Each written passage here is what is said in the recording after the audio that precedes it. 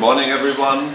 My name is Hermann Hünz. I'm the coordinator of the Friedrich Ebert Stiftung, a German private foundation active in the Baltic States. I'm responsible for the three Baltic states, with a seat in Riga. I would like to welcome you on behalf of the Friedrich Ebert Stiftung, on behalf also of the Social Democratic group in the European Parliament. And we have a special guest of honor today, a unique chance to speak to Martin Schulz, to my right. Martin Schulz is the chairman of the second largest group in the European Parliament, the Social Democratic group, and he is here in Riga and in Latvia to find out about your situation, because we know that some of the European states are in economic and social trouble.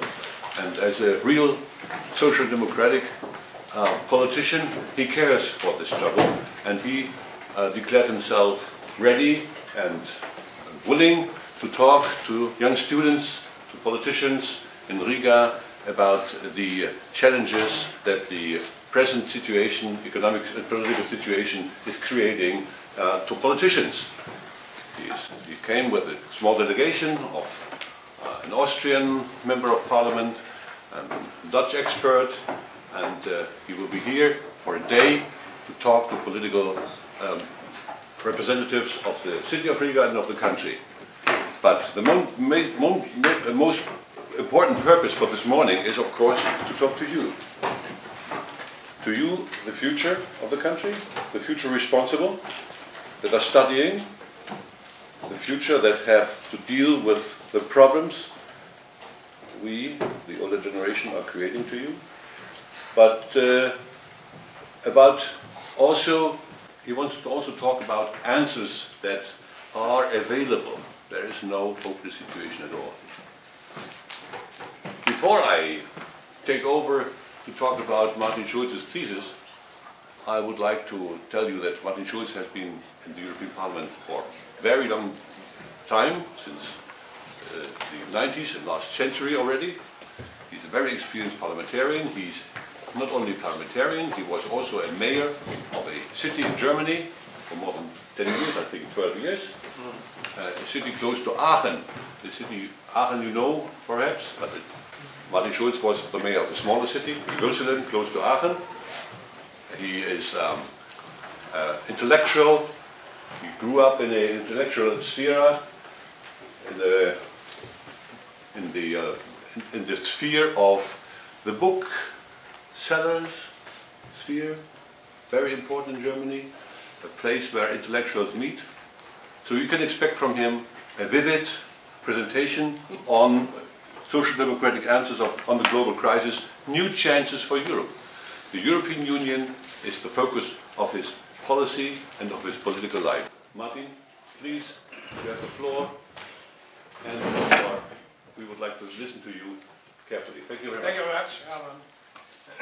Ladies and gentlemen, good morning. Thank you very much for the nice words, Herman. I grew up in the world of booksellers, that's true.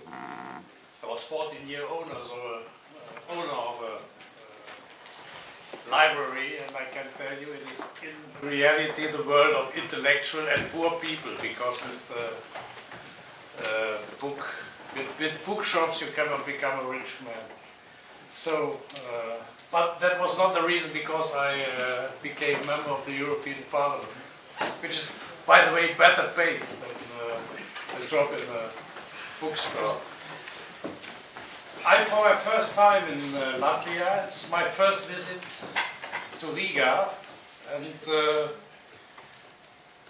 after 24 hours, or not yet 24 hours in the country, I admit I regret it that I came so late. It's a wonderful city, and the first impression I had here in Riga, I'm deeply impressed about the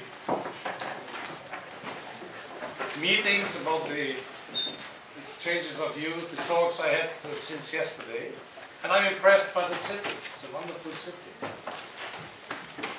I'm also satisfied because we are now in Western Europe for the first time since I can remember perhaps 40 years. We have a winter with 3 months continuously snow, which disappeared during the last week.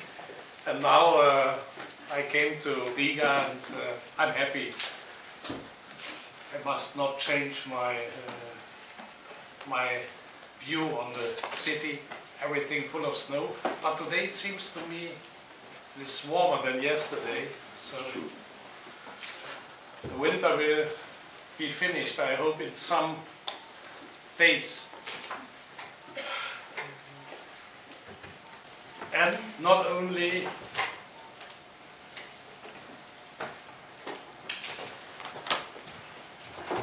in the atmosphere, we have winter in the economic life,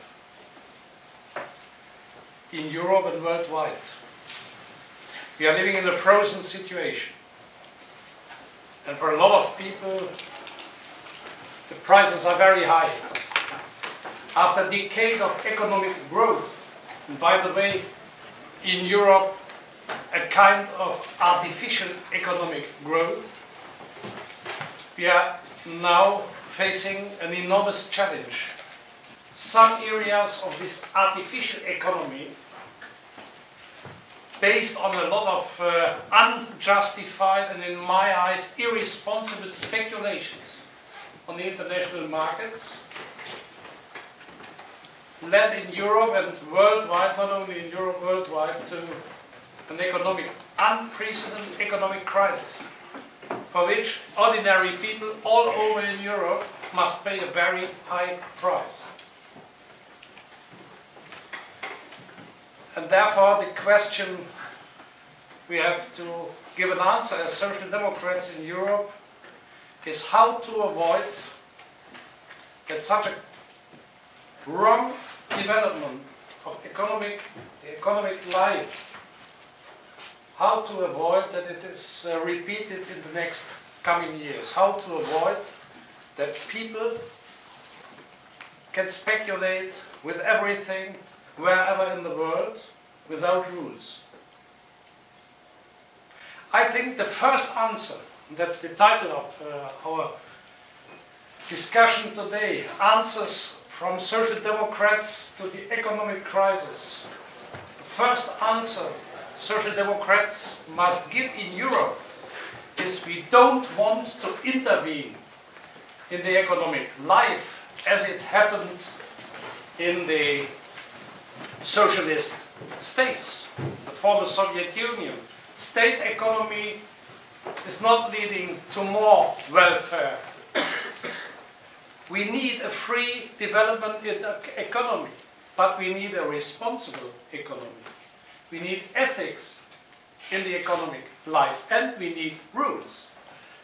An unregulated market is perhaps a certain time the possibility to get an enormous richdom for a small number of people, as we see today with a high risk for a high number of people.